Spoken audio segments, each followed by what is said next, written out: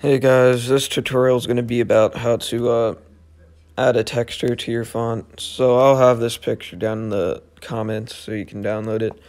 But what you want to do, you want to go to Edit, Define New, Pattern, and then I'll say Pattern Added.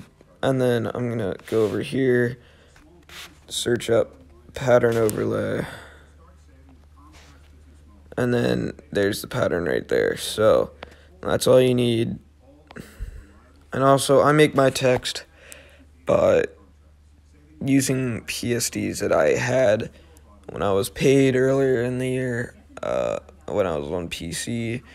So I don't make my text on my phone because that's just hard and I don't feel like doing that. So I just I go on my computer and use the PSDs to remove the background and player and just use that text. So that's what I do.